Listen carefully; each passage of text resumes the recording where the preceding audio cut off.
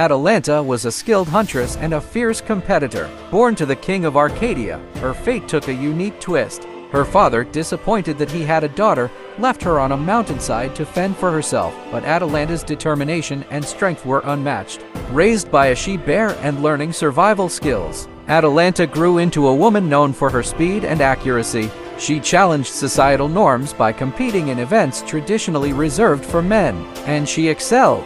But her life took another turn when faced with a challenge: to marry the man who could beat her in a race. Many tried, and many failed, until Hippomenes came up with a clever plan. With the help of Aphrodite's golden apples, Hippomenes managed to win the race and Atalanta's heart. Atalanta's story shows us the power of determination, breaking boundaries, and the unexpected paths that life can take. Atalanta once said, "I may have been born a woman, but I have the heart and courage of a warrior."